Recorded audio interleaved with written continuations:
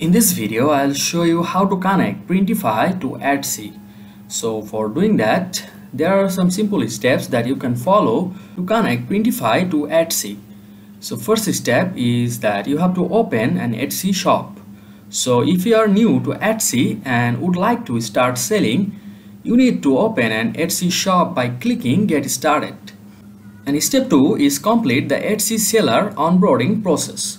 So you have to navigate to Shop Manager and make sure to complete all the steps to set up your Etsy store.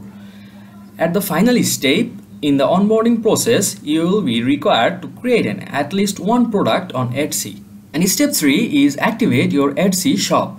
So activating your Etsy shop is the last step of the onboarding process. So once the product listing has been created, click Add More Listings, followed by Open Your Shop on the next page. And step 4 is connect your Etsy shop to Printify.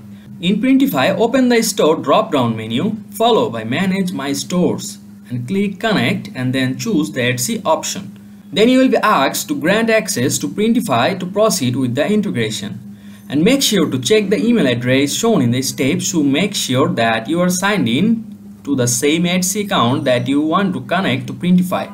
So now that you have linked your store, you can start publishing products to your Etsy store and manage all orders from within Printify.